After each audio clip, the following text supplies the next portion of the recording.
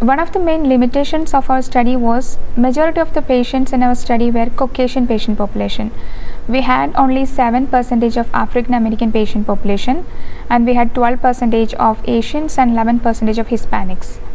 And one of the major limitation is the sample study cohort.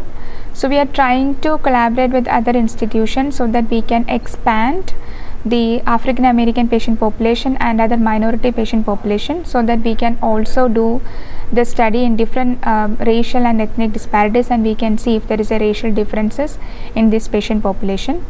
And another drawback of the study is, as we know, the polygenic risk models are mainly developed from European ancestry populations.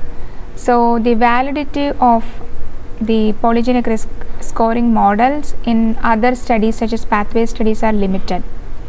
So we are trying to extrapolate the data to see if we can adjust this for ancestry, if we can do the study in ancestry matched polygenic risk scoring models. So that is one of the other things that we are planning to do.